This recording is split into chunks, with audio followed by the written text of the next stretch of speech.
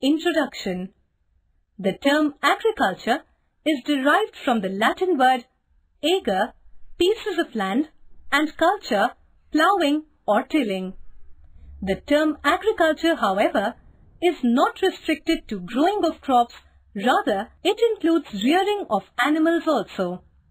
Some scholars include animal husbandry, forestry, horticulture, fishing, sericulture and poultry also in agriculture. Agriculture is one of the oldest activities of mankind. Agriculture is the most basic resource as it provides food, clothing and shelter to mankind. Since time immemorial, the spread of agriculture in various parts of the world recorded progress from the use of most primitive implements to the most modern implements of today. Most of the farming operations are highly mechanized. The dawn of agriculture may be traced back to Neolithic period. The early river valley civilizations that arose on the banks of rivers in river valleys and their deltas were based on agriculture only. Later, agriculture expanded in drier and colder regions. The map on the previous page shows the distribution of arable land in the world. You will notice that cultivation of crops is possible only in limited areas. Soil, temperature, and rainfall are some of the important physical controls. Every crop has certain basic requirements of temperature, moisture, and nutrients. While some crops are suitable for tropical climate, others may be grown only in subtropical and temperate regions. Methods of cultivation have improved a lot since ancient times. The early farmers used only simple tools like hoes and sickles. Gradually, ox-drawn ploughs were introduced. In developed countries today, all farm operations have been mechanized. Tractors with multiple attachments perform different functions. It has reduced the number of people occupied in agricultural work. Large number of people in these countries are engaged in other occupations like industries and services. Types of agriculture.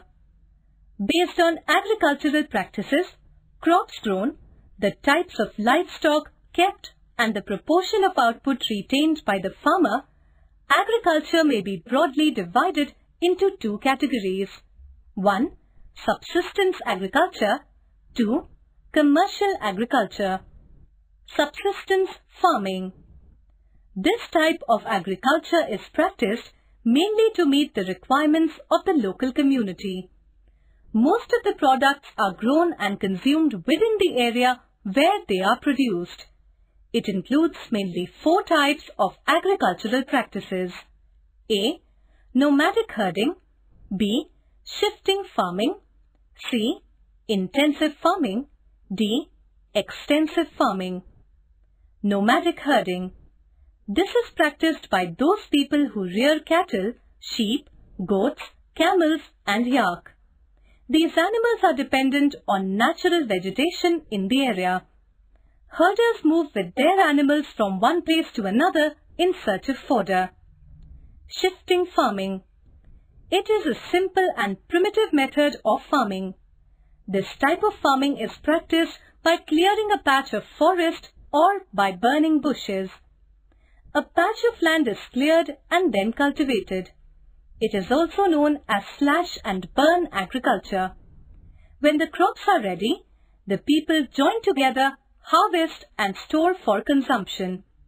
These people do not lead a settled life. The land is prepared for cultivation by felling trees and burning them. Crops like maize and cassava are grown using simple tools. The produce is consumed by the community. People move from one area to another when soil loses its fertility. Intensive farming. In this method of farming, even from a small piece of land, farmers get a very high yield by using good quality seeds, ample fertilizers, ensuring regular water supply and applying more laborers. Besides, more than one crop is taken from the same piece of land because of fertile soil and good climate. It is prevalent mostly in the monsoon regions of South, Southeast and East Asia. Rice is the main crop. Besides wheat, maize, pulses and oilseeds are also grown. A variety of crops are usually grown by a farmer because most of the produce is for their own consumption. Extensive farming. The main purpose of this kind of agriculture is to sell the produce in the market. Therefore, one particular crop suitable for the region is selected by the farmer. It is called crop specialization. This type of agriculture has two main forms.